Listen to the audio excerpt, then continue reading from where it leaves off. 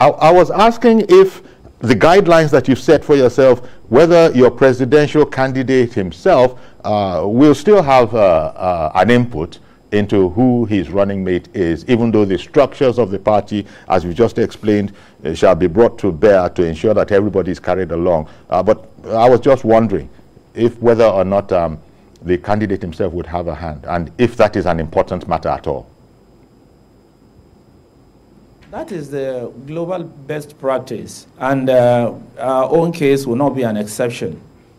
Indeed, Atiku Abubakar is not only going to have a hand in who deputizes for him, but he will take the greater part of the decision in ensuring same. As we speak, there are a few names suggested for him, and if it were to be imposed on him, then the suggestion will not have come up. So these names are suggested for him for his ratification accordingly. So certainly it goes without saying that he will have a hand, and a big hand at that, in deciding who, appears with him as a running mate. Can we, of course, people who are not in the party but who are Nigerians and observe our practices and our conventions, they've sort of worked it out that first of all, for sure, the running mate is going to come from the South. That's the first thing.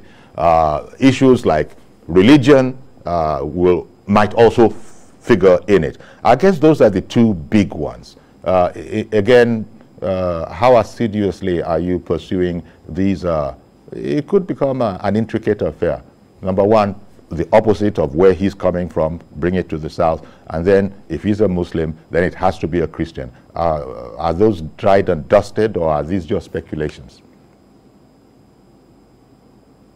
Yeah, like I said earlier, PDP is so smart in doing things, and it is a party that adheres to the ethics of managing, a federation like Nigeria, where sensitive issues like the ones you have articulated, ideally ought to be taken into cognizance in arriving at informed decisions. So truly, we're looking at, we have already decided in taking the vice presidency to the South.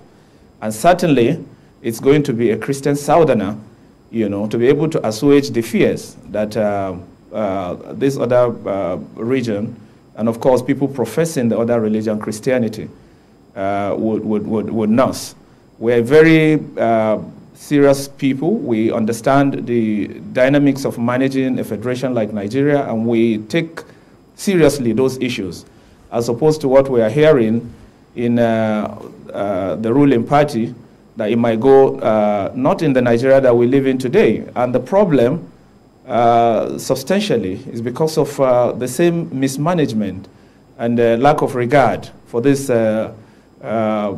green areas, or what I would want to call red lines, which APC over the last 7 years have abused and violated. We have not shown any regard for federal character. We have not shown any regard for other people across the Niger. We've just carried on as though we have the right to do so.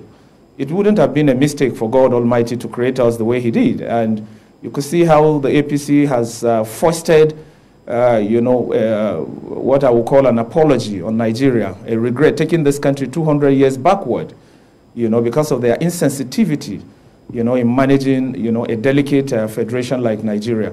And certainly, PDP will not go that way. You rest assured, we're going to give a Southerner for vice president and a Christian, I can guarantee you, short of mentioning the name of the few persons that we have in mind.